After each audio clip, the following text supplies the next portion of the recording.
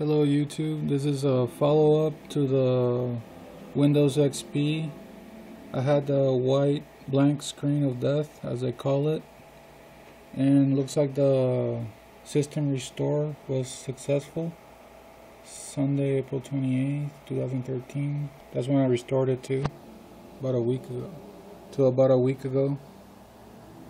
And all I did was I started the laptop and I pushed F8 as an instruction right here to restart the computer. Push F8 on the keyboard, function key on the top of the keyboard, and that's going to take you to a menu, and then from that menu you can choose to start the computer on safe mode with command prompt. There's about 3 different types of safe mode.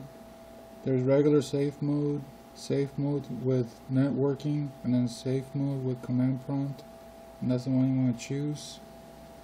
And then after you choose that, you push enter, and then after that you have to wait for the computer to boot up a little bit, and then you just type that at the command prompt, all that right there in the bold letters. And then you follow the instructions after that, and you should be all good. And once again, the website I went to is support.microsoft.com /KB/304-449.